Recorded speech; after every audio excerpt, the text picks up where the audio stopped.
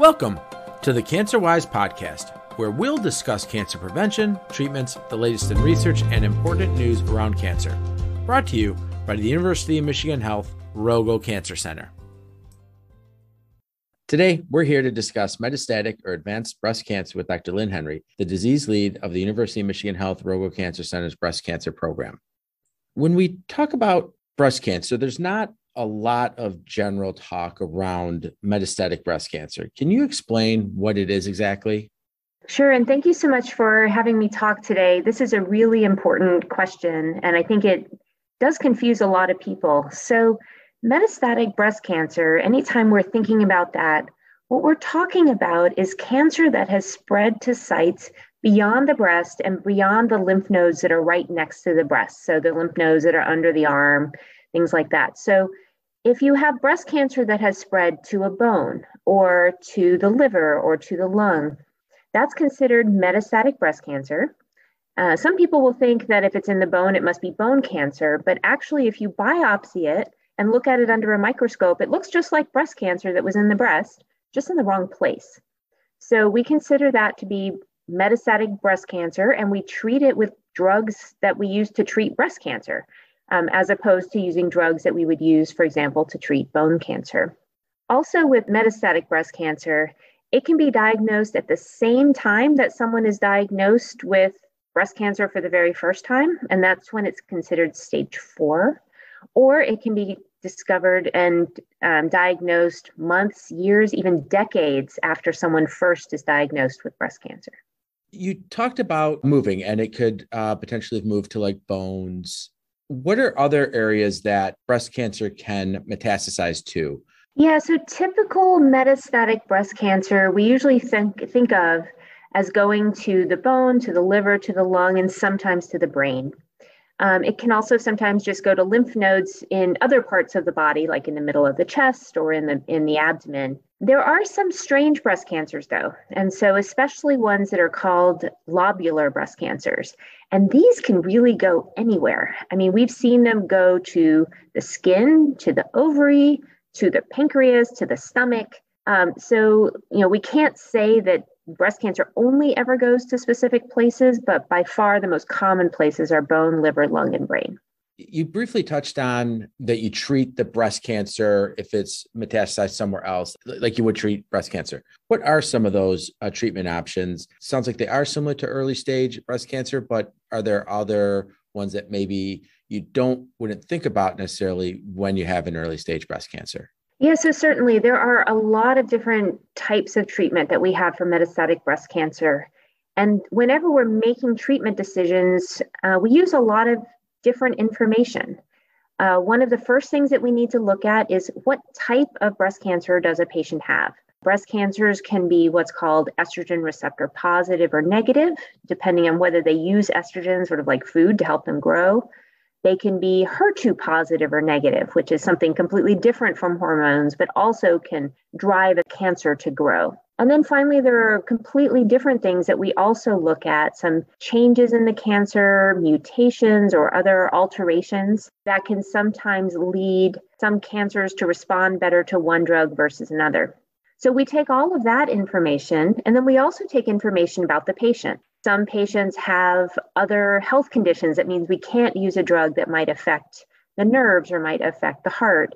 Some people have different preferences. Some people really would don't want to lose their hair if they can at all avoid it. And so we have different ways that we can tailor our therapy treatment recommendations to try to take some of that into account. So we have some drugs that are the same that we use in early stage breast cancer. Some of the chemotherapies, immunotherapies, anti-HER2 drugs, anti-hormone therapies, and targeted therapies. Some of these are medicines that we use in the early stage setting as well. And we may use them the exact same way, or we may use them in different combinations. In addition to that, though, we have a lot of other medicines that we use in the metastatic setting that we don't use in the early stage breast cancer setting. And part of that is because whenever we're first developing drugs and testing drugs, we tend to test them in patients who have metastatic disease first. And then if we find that they look like they're effective and we find that they're well tolerated, Then we will move them into what we call the earlier stage setting if we're trying to treat women with early stage breast cancer. So we actually have quite a lot of medicines that we use to treat metastatic breast cancer that have not yet been tested to see if they work in early stage breast cancer. Although I'm sure that if they look promising, they will definitely be tested at some point in the future. How common is it for someone to get diagnosed with metastatic breast cancer as their first breast cancer diagnosis? Yeah, so being found to have metastatic disease at the time someone's originally diagnosed with breast cancer is not very common. It's about 6 out of every 100 women are found to have stage 4 or metastatic disease when they're first diagnosed.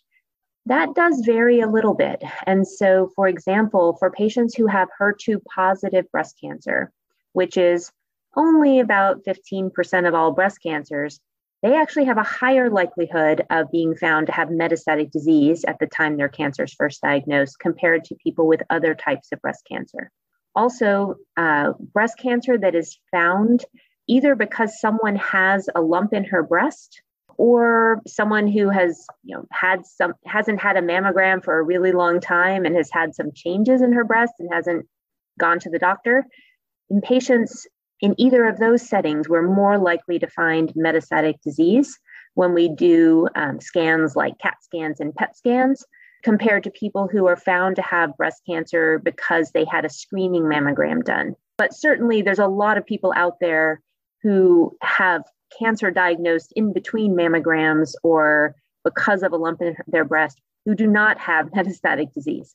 But it's something that we look for and think about whenever cancer arises in between mammograms, for example. When it comes to breast cancer, as well as other cancers, there's a lot of discussion about genetics and going through that process if there's a family history. Is someone have a higher hereditary predisposition to getting metastatic disease if there is if there's that family history? Yeah, that's a really good question. So there's a lot of different predispositions that people can have for getting breast cancer. There's the ones that we always think about, BRCA1, BRCA2, also called BRCA1 and 2, because they're the ones that were identified first and they're the most common. But there's a lot of other ones that we now know about, gene changes, mutations that people can inherit from their parents that can increase their risk of getting breast cancer during their lifetime. As far as we know today, there doesn't seem to be an increased risk for women or men with a predisposition to getting breast cancer in the first place to actually getting metastatic breast cancer, which is good. However, we now have treatments that seem to work specifically in patients who have BRCA1, BRCA2, or something called PALB2 mutations.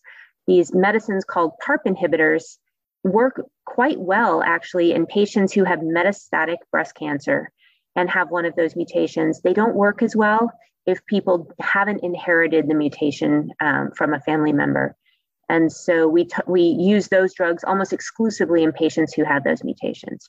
With metastatic disease, whether it's breast cancer or other cancers, a lot of people feel that I've been diagnosed with this and that's it for me. Can you talk about survivorship with people with metastatic breast cancer and if that's improved over time and what that looks like? Sure. So in general, when someone is diagnosed with metastatic breast cancer, so breast cancer that's outside of the breast or the lymph nodes that are right around the breast, we generally know that most of those patients will ultimately die from their breast cancer. There have been a lot of studies ongoing to try to change that. And actually, more recently, for some specific types of breast cancer, such as HER2 positive breast cancer, there have been tremendous strides made in that survival is longer than it ever has been. We're getting more and more new drugs where we actually can start to hope that some of the patients who are diagnosed with the disease will actually have long survival and may still be on treatment. So it may be more like a chronic disease. Some people end up stopping treatment. and go for a very long period of time without having their cancer return. So we are starting to feel more hopeful that some of these new drugs may actually cure the disease, although we usually don't admittedly use that word. It's a little different for ER positive, so estrogen receptor positive, or what's called triple negative breast cancer. We haven't had the same success finding new drugs for treating those particular cancers, although new drugs are being tested all the time. There's a lot of clinical trials ongoing, trying to find new anti-hormone therapies, new targeted treatments to try to exploit some part of the cancer that might really help kill it. Some new immunotherapy, so using the body's immune system to try to fight the cancer, and different combinations of all of those types of treatment. These are all new things that are being tested, and we've had new drugs approved throughout the past, years and decade, really against all types of breast cancer. So we are getting more hopeful, but it still remains a challenge. You talked about some of these new drugs and these new treatments that have been coming around. What other research is being done around metastatic breast cancer? Yeah, so there are a lot of different clinical trials, phase 1, phase 2, phase 3 clinical trials, which are trying to find new drugs, make sure they're safe, see how well they work, and then test them against the current standard drugs that we use. So that's a lot of the research that we've had going on recently.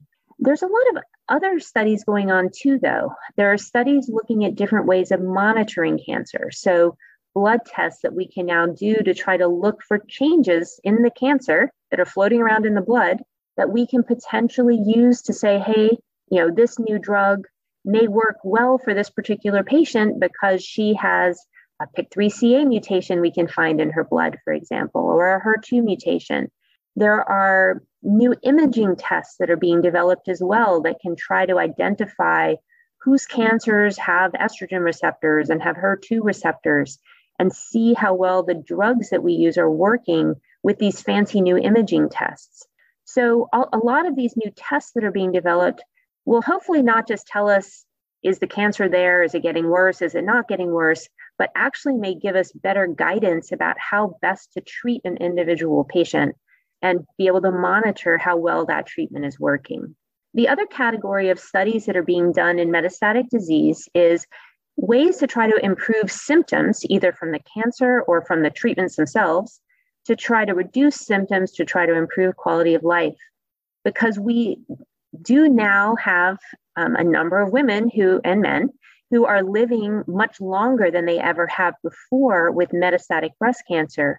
And we want to help people continue to actually live their lives as well as they possibly can, not just focusing entirely on the length of life, but also on the quality of life. And so we find that to be very important. So there's quite a number of studies going on in that setting as well.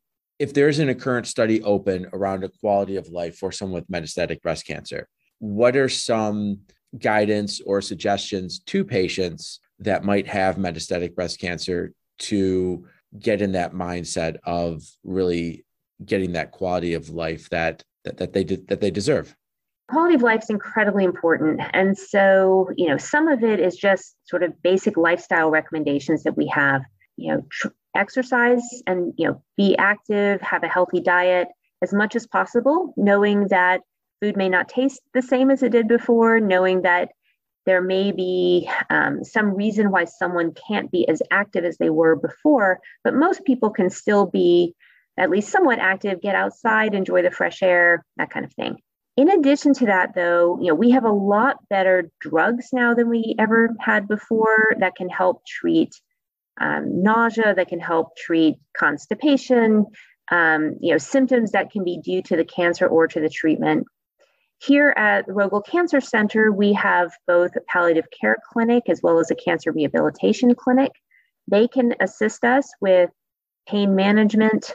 They can do procedures sometimes so that people may not have to take medications all the time. We can refer patients to radiation oncology sometimes to help if someone has a particularly painful bone metastasis that can help reduce the pain from that site, which may mean they don't need to take pain medicine anymore. There's also different ways we can try to improve fatigue. Fatigue is a big issue for a lot of patients who have metastatic cancer and who are on some of these medications. And so by giving some medications, we're able to actually allow people to be more active and awake during the day, but still sleep at night. And so sometimes our cancer rehabilitation colleagues can try to help with that. So there are a number of different ways that we can try to promote health and promote enjoying your life, enjoying your family, being able to get out and do the things and travel, everything that everybody has on their list of things they want to do, where we want to try to help people accomplish their goals.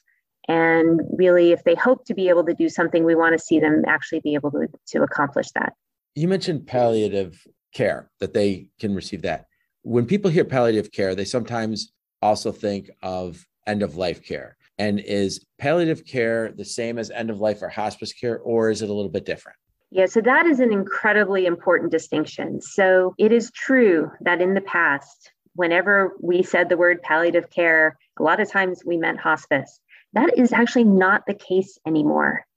There's been a big push throughout the United States to try to have patients who have cancer be referred to palliative care clinics early to try to help with coping, to try to help with individual symptoms while they are still getting their active cancer treatment. So palliative care and hospice are no longer synonymous. There's actually been some studies from lung cancer that have shown that referring patients to palliative care as soon as they are diagnosed with lung cancer, that they actually end up doing better and living longer than patients who didn't get referred to palliative care until they were ready for hospice. So we actually strongly encourage patients who are having symptoms from their cancer or from their cancer treatment to consider a referral to palliative care, because I think that those are physicians and other healthcare providers who are experts in managing symptoms, in helping with psychological symptoms, physical symptoms, and they may be trained a little bit better in that a lot of times than the patient's oncologist.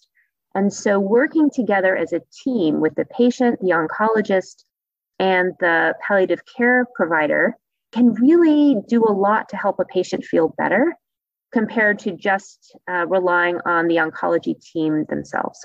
Well, Dr. Henry, I really appreciate the time. We've covered a lot here. Is there anything that we didn't get to or cover that you want to make sure that the listeners know about? Yeah, I think, one of the main things to consider for patients who have metastatic breast cancer is really communication is key. And so staying in touch with your oncology team, whether it's the oncologist, him or herself, or the nurse practitioner or the other nurses in the clinic, if a patient is having trouble with tolerating a medicine or with symptoms from their cancer, we really want to hear about it, and we want to hear about it sooner rather than later so that we can try to help. Our goal is to really allow people to live their as full lives as possible for as long as possible. And we can only do that if we are aware of what's going on. I think some people are afraid to tell us if they're having a problem because they might think that we'll take them off of a treatment that they think is working. And we certainly will do everything we can to allow people to stay on an effective treatment for as long as possible. But really that open line of communication is critical. And so that's always keep that in the back of your mind, and always feel free to ask questions. We always, enjoy answering questions, and questions help everybody understand more about what's going on. And so no question is stupid. No question shouldn't be asked. Always feel free to ask your team anything. Great. Thank you very much. Thank you. Thank you for listening, and tell us what you think of this podcast by rating and reviewing us. To stay up to date on what's happening in the cancer world, follow us on Twitter at Rogel Cancer.